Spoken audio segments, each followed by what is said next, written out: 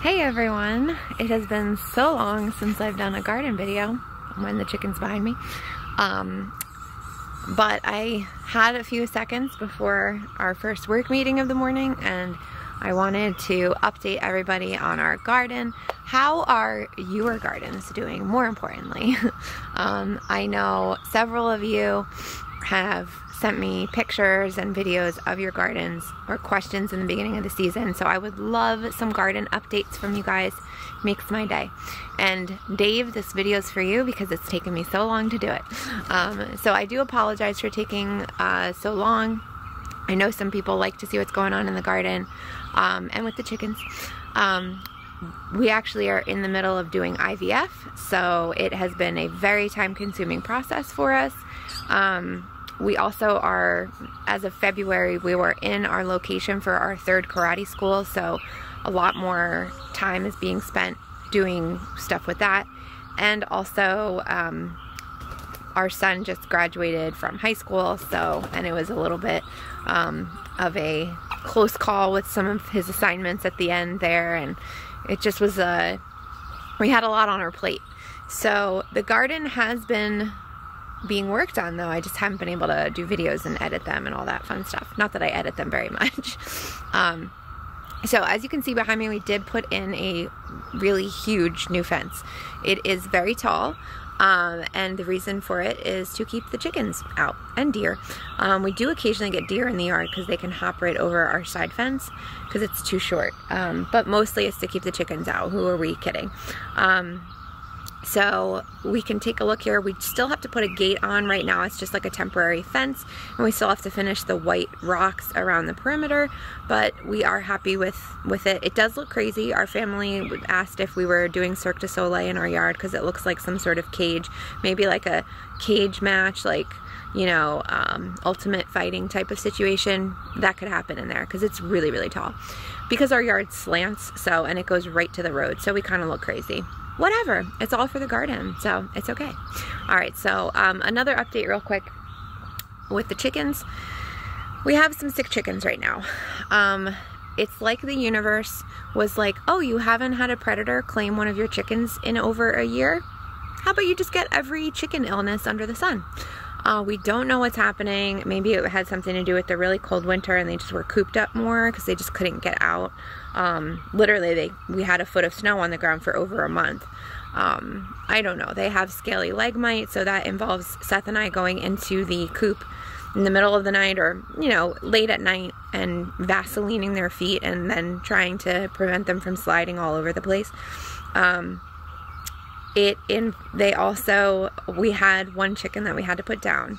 My stepdad actually did that for us because Seth and I had been nursing her back to health. I mean, she was in a crate with a sling for probably a month, and I didn't want either of us to do it for my own reasons, so my stepdad stepped in and did that for us. It was just so sad. She just started off with her leg not working, and then we determined she had roundworms and coccidia, possibly.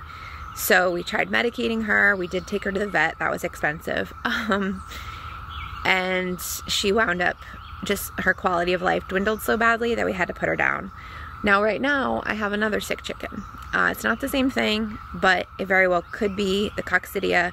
So we just medicated all of the girls while we're medicating them with their water for coccidia. We did also medicate all of them for roundworms twice, June 1st and June 15th. So it's been crazy. We have an egg withdrawal right now for the roundworm medicine. The coccidia medication does not require an egg withdrawal. So, oh, it's been crazy. Most of them are perfectly healthy walking around, even with some illnesses going on, like this girl. But just my little all-white girl is up in a crate right now, just on the porch. I have the door open. She's just sleeping. Something's up with her, so we'll see. All right, let's take a look in the garden before I talk to you forever. So I did harvest some beets last night for dinner, so the chickens are enjoying the beet greens. Right, Beardy? So yeah, this is our very rough temporary fence or gate, but I mean, this gate is like 10 feet tall. It's a little much. All right, now I have to close this behind me, otherwise I get chickens in here. Even if I just do that, Ted can still get in. So let's start. Yeah, not teddy proof. Let's start, I guess over here. So first thing, I have some of these little flowers. They're called, I believe, borage. They're very, and this bee is just going to town. They're very beautiful, like iridescent purpley color. The plants themselves look really kind of ugly. I accidentally planted them. I wanted to plant borage, but I thought I was planting a zucchini hybrid, and these came up and I had no idea what they were for weeks. But I'm leaving them because obviously the pollinators love them. Right, little guy? I'm sorry, I'm bothering you. So on this trellis, we did add a trellis this year. So on this first trellis, on the left side, I have sugar snap peas, which we've been harvesting for a few weeks now. And they have these crazy tendrils and these very yummy seed pods. So I have some, most of them are purple, but I did get a random green one in there as well. So sugar snap peas, delicious. They will peter out though now that it's getting too hot. Notice I am in a sweatshirt. I don't know if you noticed that, because the last 2 nights it got down into the 50s. So it is the end of June. That's unusual. But we did have some hot stretches in there, and they don't really like the heat too much. Neither does this kale, which is weird that I'm keeping it covered with a frost cloth. There's a ton of kale. I mean, hundreds of plants. But I have to keep it covered to protect it from if you guys remember, my kale last year got like ravaged by cabbage worms, cabbage loopers. So I keep the moths, the white moths that you guys see flying around, those are cabbage moths. I keep them out by this frost fabric, and it has done a really good job. Okay, then on this side, I also do have some green beans. Now, this is the second year of growing these, and they are marketed as pole beans, but they don't really grow very well up the pole. Ew, pincher bug. So I don't know if they are actually pole beans or what. So they act more like bush beans. We also have a ton of different types of lettuce. This one's kind of getting to be where it's probably going to bolt soon because it's getting a long stalk. These ones are starting to head up. That's still cool though. That's great. They're delicious. Really, really yummy. Lettuce, not as much as last year. Wasn't as successful growing it. I have marigolds planted all throughout because they're a good companion crop and they keep away some of the pests, supposedly. And lots of weeds in here. I have parsley. I planted parsley. I don't really use a ton of fresh parsley, honestly, but monarch or swallowtail butterfly caterpillars love it, and I'm trying to attract some good pollinators, so that is why I really planted the parsley. Here's our beet patch. I have been harvesting a little bit, so what I'll do, I plant them in sections of 3.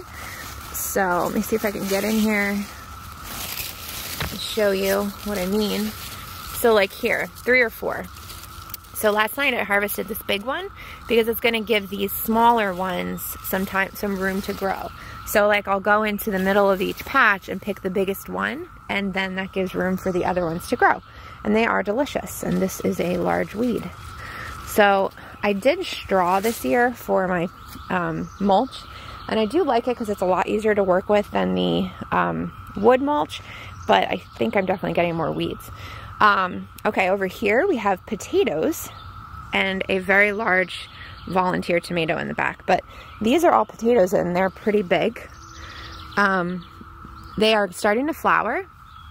I just took potatoes that kind of grew eyes in the pantry and I cut them up. Each section had an eye.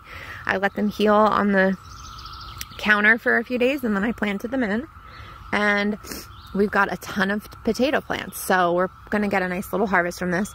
They will flower, so potatoes do get a flower, but the fruit is inedible. Do not eat it. It's actually poisonous. So you just eat the root. You don't eat the actual plant or fruit. and it's actually crowding out my squash a little bit. So we had a major, here's this huge tomato, I'm gonna have to prune that guy back. Volunteer. We had a big problem this year with cucumber bugs and squash. Yeah, cucumber bugs, and I do have squash beetles already. So we barely have any cucumbers at all.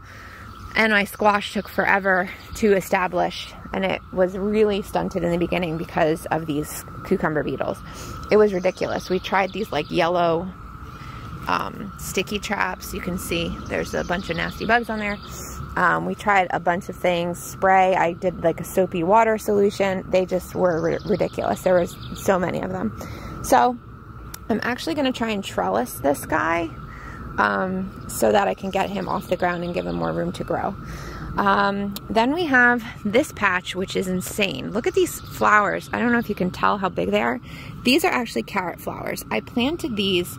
I mean, these are like softball sized arrangements of flowers. That one's huge. I planted these, look at that, literally a softball. Actually, that's way larger than a softball. I planted them in the fall and just let them overwinter, and then I pulled some of them up in the beginning, and I was like, well, it's not even worth it to pull them because they're not big carrots. I don't do well growing carrots, honestly. And I'm like, well, I'm just going to leave them in there because the pollinators love the flowers and they're gorgeous and I love them. So there we go. So good way to get some flowers early to plant cucumber, or carrots in the fall. This is another flower that I have no clue what it is. It looks like some sort of daisy, but they just came up out of nowhere. They're huge, like little, I thought at first it was chamomile because it looks like a chamomile type of leaf arrangement, but it's not. Don't know what it is. Anybody have any idea? But it's pretty, and I have to put it in this cage. We had to like assemble a cage because it was just taking over. It's the story of my life here. We have some sort of either fig or blackberry. I had planted it, thought it died because the chickens got in there. It was just a stem, and it's growing back. So it's either, hi Ted, it's either a fig or blackberries. We have both of them growing. Here's more of these green beans. They act like bush beans, but they are pole beans. You can see some actual beans here. So they are growing. I had some cucumbers in here from my brother-in-law, but they got eaten by the cucumber beetles. Teddy, are you trying to get a potato? What are you doing, pup? I don't know what he's doing. Gotta watch him. All right, we do have a purple basil. We've got a few of them growing, but they're growing very slowly. And here is the first tomato trellis on this side. These tomatoes grew so quick. We were away for 5 days last week, and I came back and I was like, oh my God, I had to prune a ton. The ground is covered in clippings. Teddy, what are you looking for in there, pup? So I did not, while we were away and right before, I did not come out here and clip enough of the suckers off. So it is definitely a little bit out of control. All different types of tomatoes here.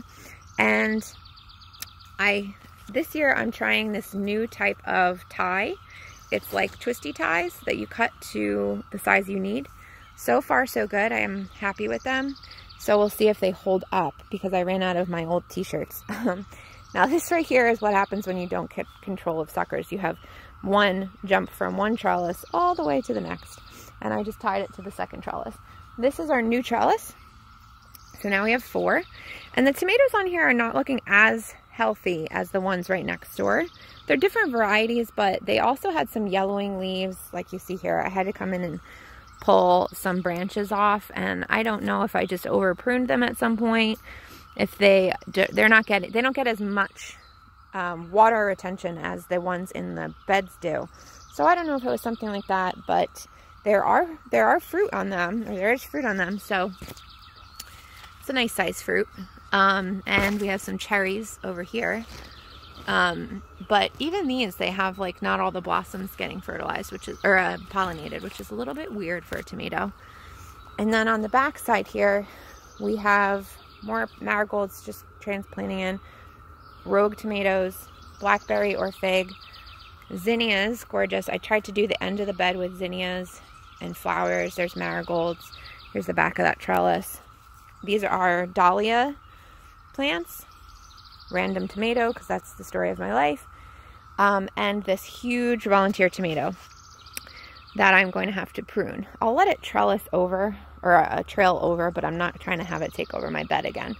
And then we also have, I'm super excited about these pumpkins. So I have them in fabric pots, but they are trailing along the ground. So I'm super excited to get pumpkins this year, maybe.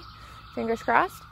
We're also doing a perennial garden along the driveway. We're trying to. We've got more we have to plant. So yeah, so that is this first bed.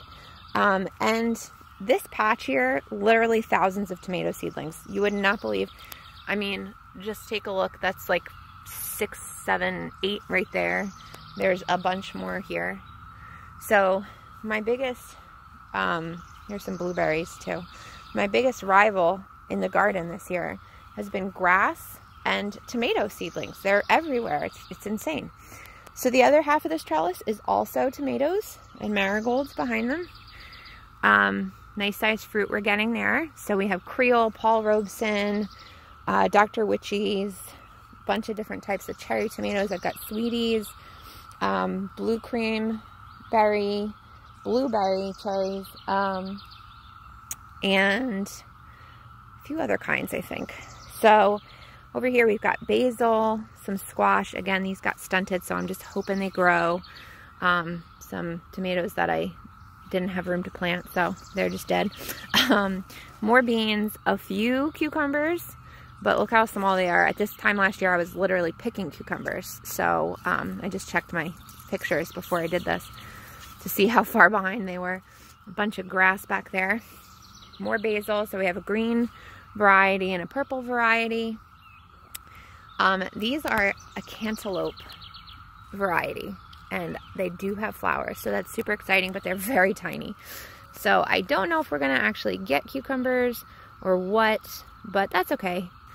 Or not cucumbers. Why do I keep saying that, guys? Get melons, cantaloupes or not. They're either watermelons or cantaloupes. I had a bunch and a bunch died. Here's one of the squash that is definitely growing well. It's like a crazy, a lot of tendrils in there. It's like Medusa. So just trying to get it to trellis. Another borage with these. Now you can get a close-up of the flower. They're really cool. I don't know if you can see it. There we go. And then this is a yellow squash that I am trying to trellis. So I'm trying to just attach it to the trellis. Definitely not as easy as I would hope. Another rogue tomato. Look at this. I did not plant you. You will take over.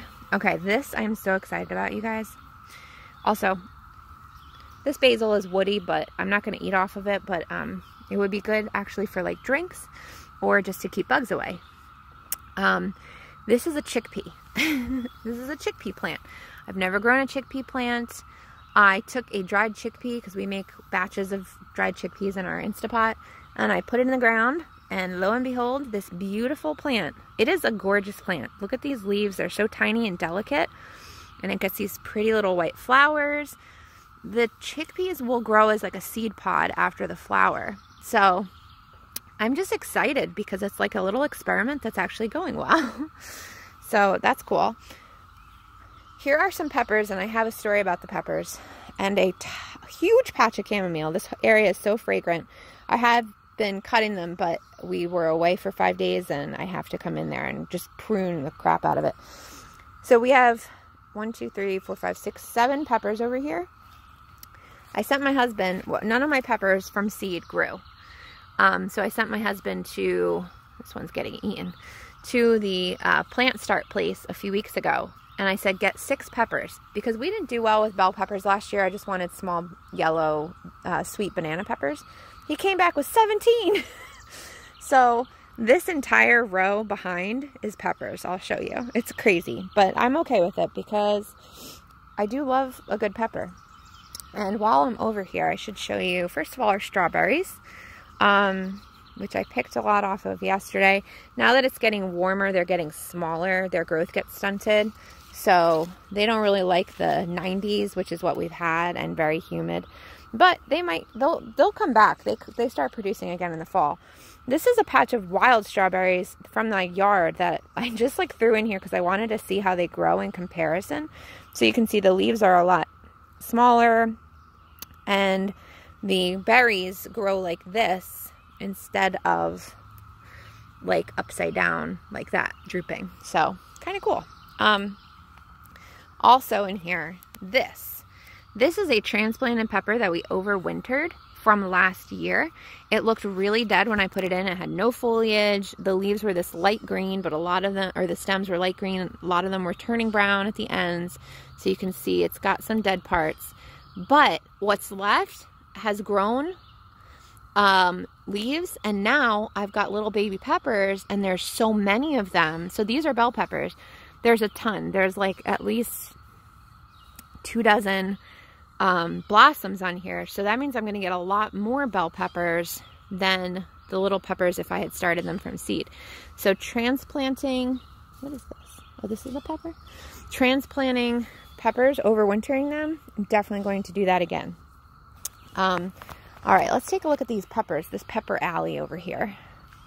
We also tried drip irrigation this time around.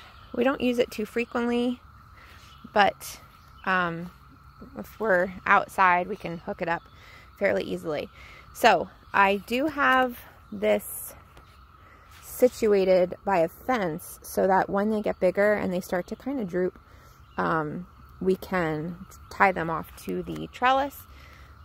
So much grass in this area over here. It's difficult to get to, so can't really pull it from the root. So we have banana peppers, which I just pulled 2 off of here yesterday because I want the plants to get bigger. Hi, pup. What are you doing?